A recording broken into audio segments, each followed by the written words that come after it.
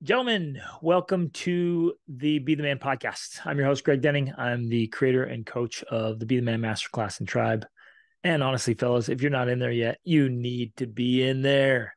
Man, it's a community of amazing men. Couldn't think of a better group of guys I want to be spending time with and growing together with my brothers. They're awesome. So, gentlemen, do you ever get in that state? Maybe when you watch a movie or listen to a song or read a book, hear a story, maybe meet with somebody. It tends to happen maybe around little children, babies, and people who are at the end of their lives, where it kind of gets you just nostalgic and in deep thought, and gets you thinking about the meaning of life and what's really important in life. And you know what I'm talking about? You get into that state and it's just so you go along and normally you're thinking about got to do this, got to do this, and you have to do this, and then you just stop and think, oh man, life. Well, what is it? What does it really mean? And you get in that kind of calm, deep state thoughtfulness. I love experiencing that, and I've been experiencing it more and more recently. And I started listening to The Life of Samuel Johnson by Boswell, which is a gigantic book series of books, but just a great thinker and philosopher. Lived an incredible life, and also started listening to a book called what's it called? The Greek Zorba the Greek. And it's a setting in the 1800s, and these merchants, and he runs into this rough old man, and he decides like, oh yeah, come work for me, and he's on a ship, and he goes and works. Turns out the old man like becomes like a mentor and a teacher. He's a philosopher. He's always kind of philosophizing about the meaning of life and the meaning of things and how to interact with life and how to interact with people. And so he's just really thoughtful. You're going along, and there's a fictional narrative just kind of cruising along, and then he'll just stop and share something, and you're just like, wow, man, so insightful about human character and the nature of life and what things mean. And sometimes they're not really significant things, nothing earth shattering, but you just listen, you're like, yeah, that's makes a lot of sense. That is it's insightful why people do what they do, and how to engage with life, and how not to engage with life, and where people make mistakes. And so as I've been thinking about these things and thinking about the kind of and I do this a lot, right? I've always been there very thoughtful about the kind of man I want to be. I think mostly because my parents divorced early on, stepdads came and went, and I couldn't have articulated this when I was a kid, but I kept seeing examples of what not to do. And so as a kid I kept thinking, I remember this, like thinking like I don't want to be like that. That was about the extent of it. I was like, I just don't want to be like that. And then as I got into my teens and experienced more of it, I was like, man, I don't want to be like that. And so it was a whole lot of like, I was really clear about what I didn't want to do and who I did not want to be. And then I started getting clarity about, okay, well, what kind of man do I want to be? And how do I want to live my life? What works? Like what works for people? What doesn't work? And really what broke free everything for me was when I realized I'm like, it's all a choice. It's all a choice. There was a time where I really believed it was your circumstances. It was your situations. Like, well, yeah, you're born that way, or that was that's well, that man, that sucks. You're just really unlucky. That just happened to you. Of course, you acted like that. But then I realized, like, no, man, we always have a choice. I think that really came from reading like Man's Search for Meaning.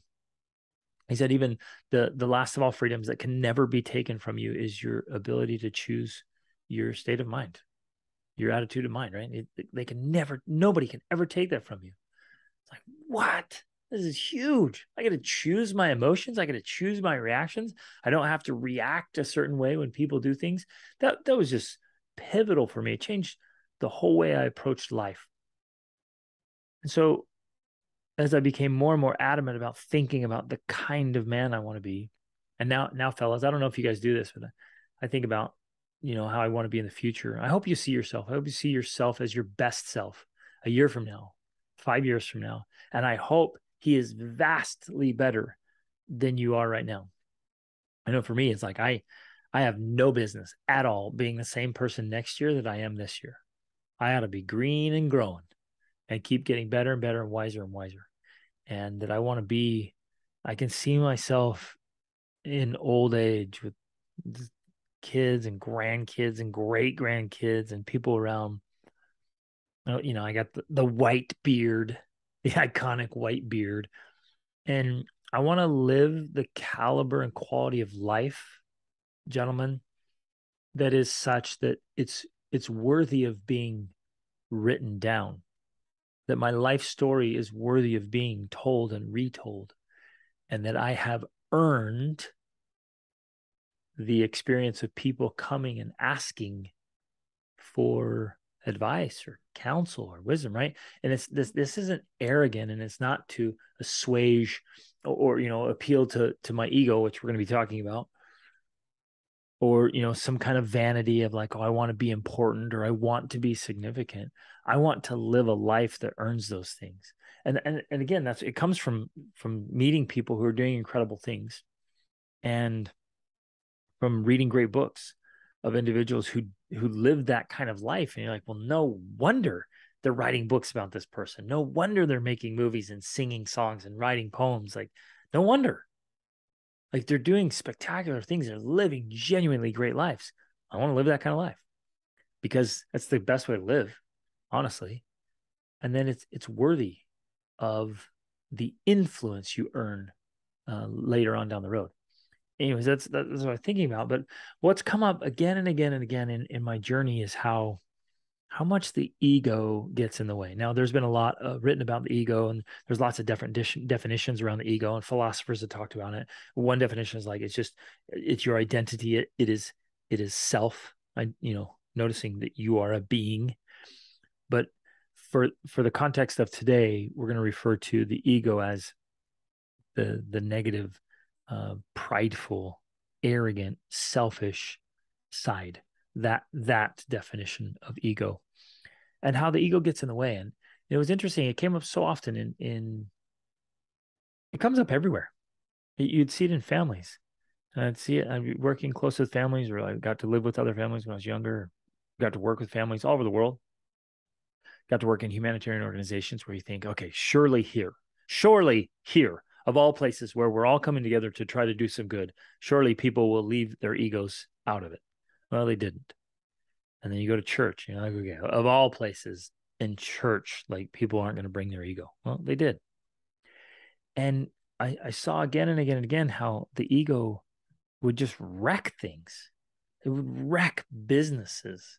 It would destroy marriages, relationships with kids. It would undo any good that was trying to be done even in philanthropy or in church or religion. I mean, this is a mess. And you see it all over there in organizations and communities and politics and sports. And man, it just comes in like a wrecking ball and destroys what could be so great. And so a lot of years ago, I've been writing about this for a long time. I love writing. It's just kind of a habit I have. And what's interesting about this, I used to hate writing. Writing was such a chore. And now I write every single day. I have somewhere around 3,500 pages of personal notes that I've written now, just taking notes and thinking. And years ago, I started a file and I called it "Your Ego is Not Invited." And it came from this experience of like, wait a minute, you were invited here, but your ego wasn't. So if you're going to keep it around at all, check it at the door when you come in. You were invited into the marriage, you were invited to the family, you were invited to the meeting, you're invited into this organization, you were invited to this business, whatever it is, or you started the business, whatever, doesn't matter. But your ego wasn't invited. And that's challenging, right? Because I still struggle when the ego pops up. It's just there, right? It's just always trying to stick its nose and getting in other things. And it tries to get you to be worried and concerned about things that really don't matter. It tries to get in and make sure you get credit for something that you're special and that other people know you're special, right? And all this, it just gets in the way. And it's something, I don't know if it ever permanently goes away or if it's always just kind of part of the life experience, just trying to get in the way, whether it manifests in so many different ways. But it just wasn't invited. And so I just want to share some things that I've been reading and some thoughts I've had, like, it just warps our perspective. And I want to bring in the allegory of Plato's cave. If you guys haven't read that, please do. It's fascinating. And there's so many lessons from it. I think one of the lessons from it, and there are many, applies to what we're going to talk about today, and the illusions that the ego creates. But let me start with a quote from a Tibetan Buddhist teacher, and I have zero idea how to pronounce his name. It's Chogyam Trungpa, if that's how you pronounce it. It's Chogyamtrungpa. And he talks about how there's this inner intelligence, this original intelligence, as it were, that just lights up our being of who we are, right? And he says that as powerful that is, it just becomes kind of static. Is his word, is static, and I might say like stagnant or confined, because the ego stands out so much. And then he says this: that is to say, one purely reacts to one's projections, like what you're projecting, what you're seeing and creating, your projection of an idea instead of the actual thing itself. One reacts to one's projections rather than just seeing what is. And so instead of just looking at something and seeing it for what it is, we project things onto it. And man, it's sometimes it feels like it's impossible not to project things, because we're just going through life and having our experiences. We're all operating with some kind of lens that we have, right? We all have these lens of personal experience, whatever. It almost seems impossible not to project something on it, but the goal is that the practice, and it does take practice, is to try to see it as it is, not worse than it is, not better than it is, and not some interpretation of it. Just see it as it is. And then he says, so the structure of ego is gradually becoming heavier and heavier, stronger and stronger, and it also becomes more sophisticated. And then he says the primordial intelligence is operating all the time, but it is being employed by the ego. So the ego comes in, steps in with greater and greater strength, and it becomes heavier and heavier, and it becomes this dominant force in our lives for how we see things, how we do things, what we say. And that fits so well with the allegory of Plato's cave, where and even, if you're not familiar with it, I'll describe it. If you aren't, it's just always good to review this thing. I like to review it at least every year, just retouch on it, because it's such a great reminder. It's so thoughtful.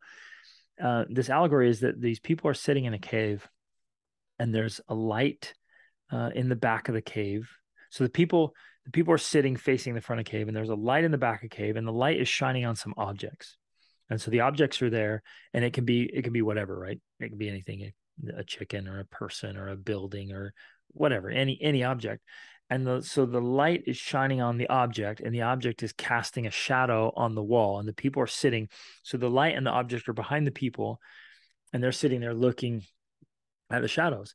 And so they see the shadows, and they think that's what it is. That is the thing, right? But because we're looking in at the cave, we see like, oh, that's not the actual thing. That's just a shadow of the thing. It's just a projection of the thing. And then there's even more to the whole allegory. We're like, or that's not even real. You can actually leave the cave and go up into the sunlight and see real, actual things up there. But man, nobody wants to go because it's so bright, right? It's so much light and so much exposure, and then you have to question your whole reality and everything you thought was real. And that just undoes everything, right? And there's a lot to it. There's so much depth and meaning there, and so much we can learn from it. And again, I believe there are layers and layers of meaning in it. And so, but in this context, I want to say, like, the ego will project things, and so that becomes your reality, and you're seeing things that are just your reality. They aren't, it's in contrast to the reality, right? Here's the reality, and here's your reality. And your reality often is just projections of things, it's shadows of things. And it's interesting how the ego will make us see things that aren't really there. Whether it's, somebody's giving you feedback, are they trying to help you or trying to hurt you? Well, the ego is almost always going to see that as some kind of threat. Like someone's attacking you, when really, like, they could be sincerely trying to help you. Or maybe not. Maybe because of their ego, they are trying to hurt you. They're trying to keep you down or whatever. Who knows, right? But you have to see this, and you have to try. And again, this is a journey of trying to dismiss the ego and leave it out of place. So we stop worrying about who's right and we start worrying about what's right. And we stop fretting about whether or not you're going to get credit for something and just seek for goodness. And even what you seek and what you desire, is it ego driven, or just from just pure goodness? You just want to live a great life and do great things. Or are you so driven that you want credit for everything? I'm thinking there's a really great short story called The Mansion by Henry Van Dyke. We read that every year with our kids for Christmas. It's amazing. And he wanted to do good, but he would only do good if he made sure that he got some kind of credit for it. He had to let people know that he was doing good. And there's a lesson there, right? It's like the ego kind of sneaking in. So the ego creates illusions. It creates projections. It sees things that aren't there or that aren't real. And so I just wanted to kind of walk through that and talk through that. There's an excellent book called Ego is the Enemy by Ryan Holiday. I don't remember any of the details of the book. I read it quite a while ago, but man, it's fantastic. I just remember feeling very humble and very insignificant when you read that. You're like, yeah, like honestly, I am nobody. And that's true, right? In essence, like you're just dirt, man. You're just clay and mostly water, about 60% water, and then some cells and some other stuff. And you're fragile. You're just as fragile as the next guy. And your life could be over in any moment. And even if you're doing great stuff, so what? In 100 years from now, you'll be gone. And most likely people won't remember you. Isn't that incredible? And it's like nothing. But then on the other side, yeah, you're spectacular. You're amazing. You're a human being, a spirit, like it's just awesome, right? And I believe a child of God. And so there's so much power there, right? But we can't let the ego get in and disturb and mess things up. So I want to read a couple of paragraphs here from Catherine Thomas, because I think the way she described it all is just absolutely fantastic. And I want to kind of fit this into how we can see more clearly, how we can move past seeing the shadows like in the cave and the illusions and the projections and discounting the ego, just setting them aside. And what we can do is we can go into anything, especially if we've been tempted to let our ego rise in certain situations. Maybe it's work meetings, it always comes out, or maybe it's family, maybe it's in your marriage. We're working with couples right now, and man, the ego is just the driving force in all of their interactions. You're like, guys, stop. As long as you let your ego have a place in your marriage cannot be near what it could be. It won't, and it'll probably end in disaster. And I see that all the time. Your ego has no place in your marriage, none, nor with your kids. Like there's no spot in the relationship between you and your child for the ego. And it's really not in the workplace either. People you're working with or working for, they're working for you, or your clients or customers or patients or your neighbors in the community. Like there's no place for that. And if you've got some kind of deep insecurity that you feel like you have to have some kind of certification or title or badge or some kind of honor or praise or adulation to make you feel important. Well, the problem is inside. That's an inside job. And we need to work through that and overcome that. So that gets out of the way of what's really happening. And so it's worth examining why you do anything and everything you do. Is it ego driven? Has the ego been just wrecking your relationships? And examine this humbly, gentlemen. Just spend some time thinking about it today. Thanks for listening to this, by the way, and considering this. I know this is heavier stuff, right? And we're kind of wrestling with uncomfortable, difficult stuff. And most people don't. Most people aren't going to sit around listening or thinking about this. And just really sit with it and examine yourself. Say, what illusions have I created? What am I seeing that's not really there? How is my reality different from actual reality? How might your reality be different from other people's reality?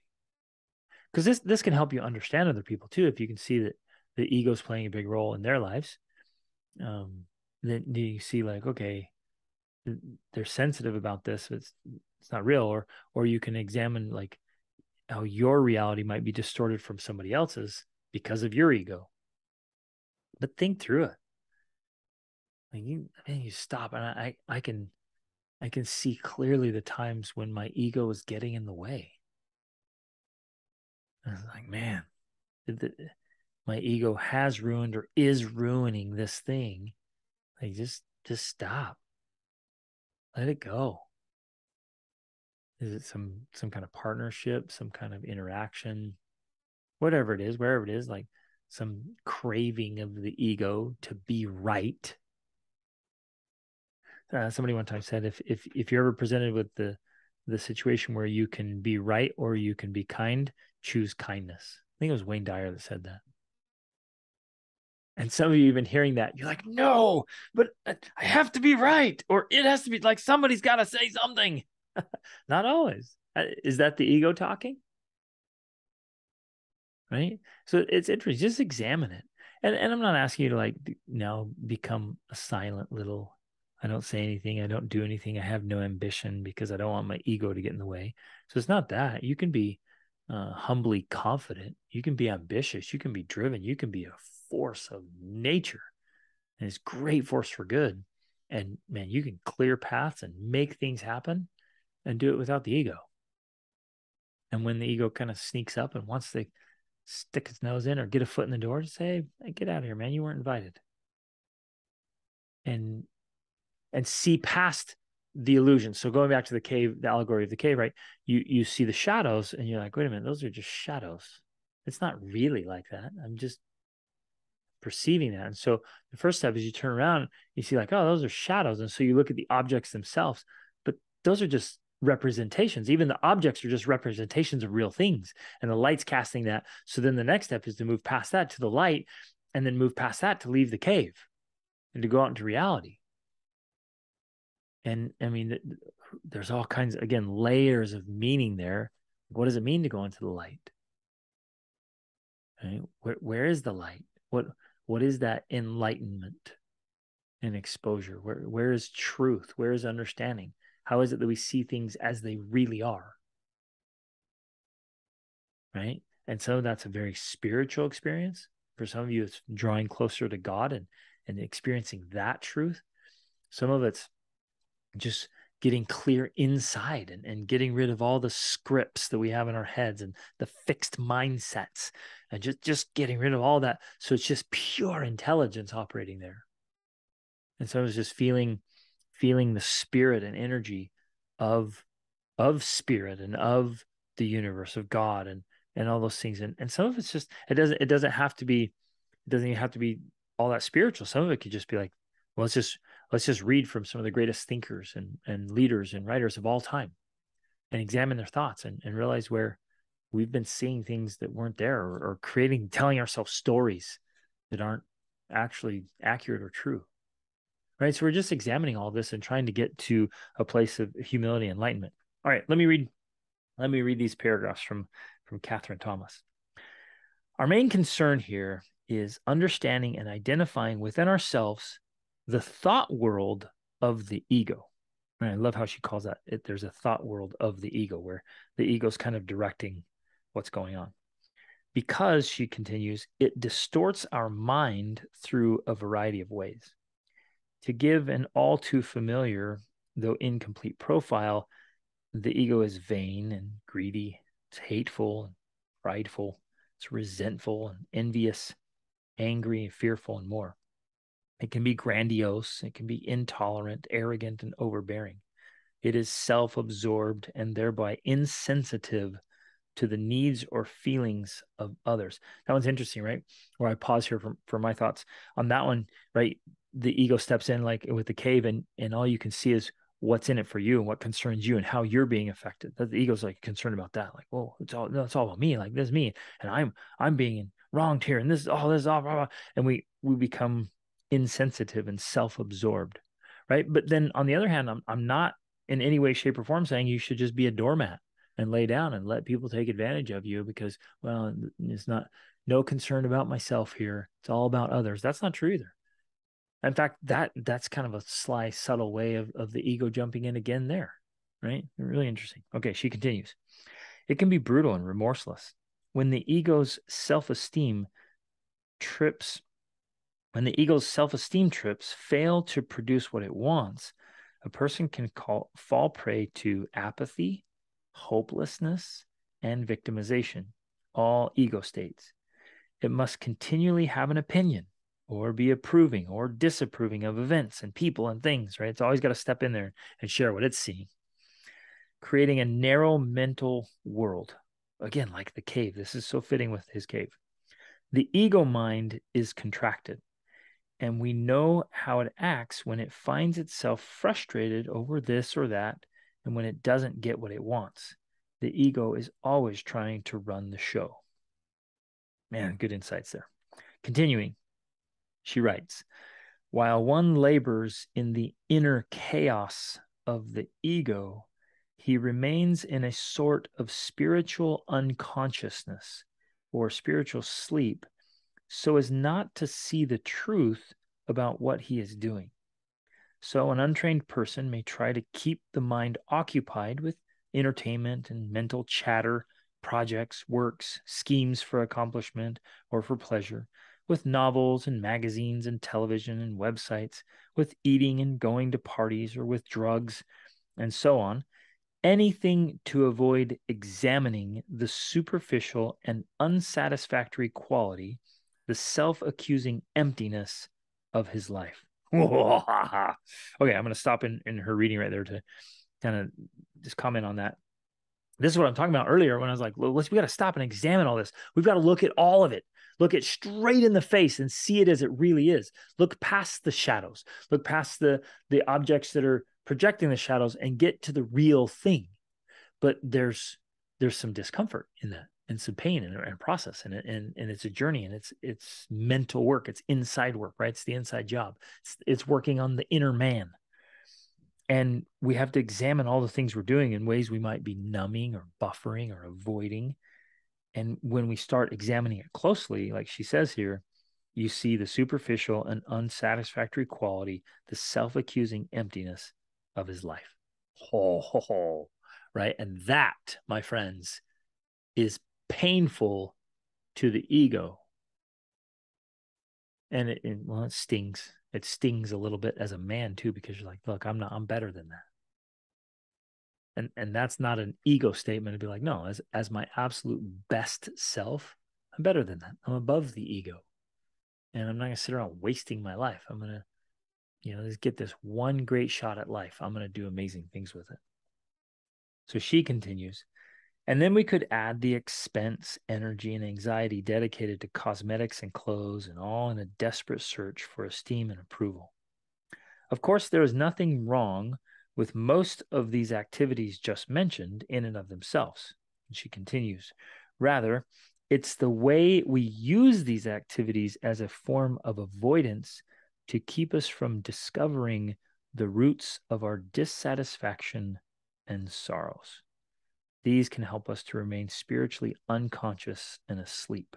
And as soon as we come to see our own attachment to just staying asleep. Wow. Isn't it interesting? One last thought here from her. She says, a common, perhaps universal ego prompting is to look for self-fulfillment, quote, out there, close quote, outside oneself, for example, through seeking acceptance or praise from others and gaining power over others. All right. So, I mean, those are just some great examples and thoughts there of what's going on if the ego's driving. So I just want to throw this out there. I've been thinking about this, thinking about the caliber and quality of man I want to become and the kind of life I want to live and how I want to be remembered, not in an egotistical way of like, oh, I want to be important. I want to be remembered and thought of well, but as my absolute best self, having an impact for good, being a great force. That's my driving mission, is to be a great force for good in the world. That's it. That's what drives me. That's what motivates me. And I want to do that. But if my ego gets in the way, then I lose the power I could have to do good. And so that's when I think I want to be people to remember, because they will remember the interactions. And I want it to be from a good place. So will you with me just make some time and effort to examine all the interactions, what you do, when you do it, why you do it, and go ahead and examine all of it, like what you wear and why, and what you drive and where you live, and all those things. Again, there isn't anything inherently wrong with all that, but it's worth examining your motives. Why are you doing it? And to see past the shadows. And this takes some serious honesty and even practice of honesty, because it's not, the ego's going to want to be like, oh, no, no, no, no. And it's going to like play this game of tricks and mirrors and shadows and smoke and, and all this stuff. And again, just like the cave, right? Oh, no, this is it. Oh, okay. And it's going to try to pull that up. So it's going to take some close examination and some humility just to look at it. Because I promise, fellas, this is one thing I can promise: we will all be better men with less ego. And we can set the ego aside and be willing to be who we need to be and do what we need to do and go where we need to go. If the ego's not there, right? Set the ego aside and we'll do that stuff. And man, the joy and the fulfillment and the meaning and the excitement and the epic life you can live. Right. The thing I think most often about, I think about this all the time as I'm working with men and thinking about men, like as men, we want to have it all. We want to be the man, physically, mentally, emotionally, spiritually, socially, financially. Like there isn't any one of those like, nah, it doesn't matter. Nah, I don't want that. I don't care if I suck at that or I'm pathetic at that.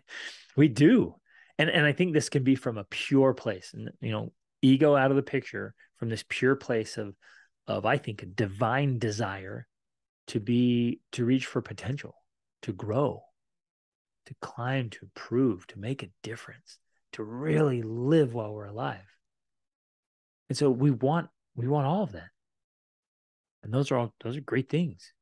And I hope you want to be your absolute best self. And the ego, isn't this so, it's so ironic, right?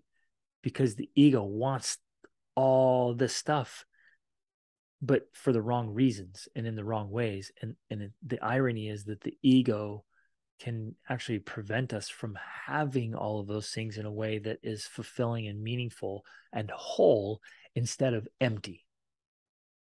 So anyways, thanks for listening, fellas. I value your time. I value you as a human being. And it's genuinely, it is an honor that you would listen. And I take that as like a sacred responsibility.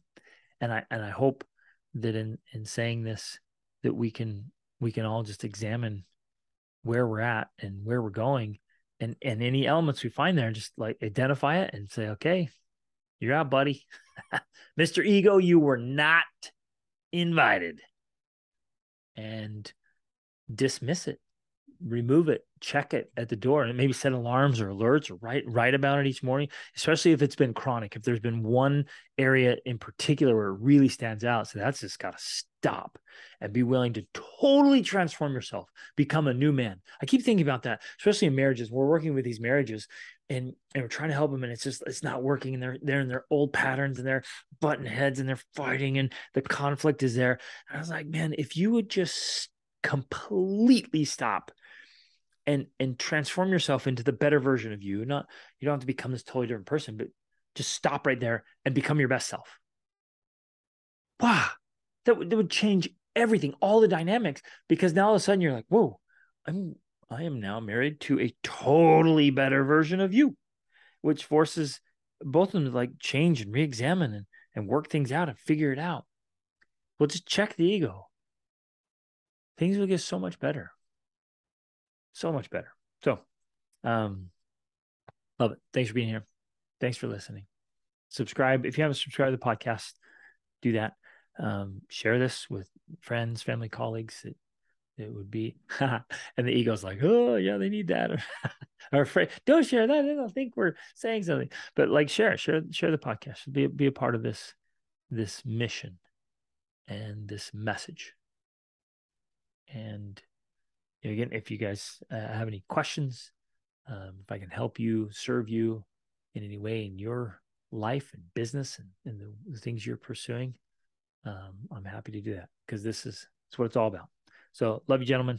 Thanks for being great men. Thanks for caring. Thanks for listening to this. It says a lot about you to listen to this and to consider it and examine your life. So let's go out. Let's all be better men. Let's dismiss the ego and live life as our best selves. Be the man.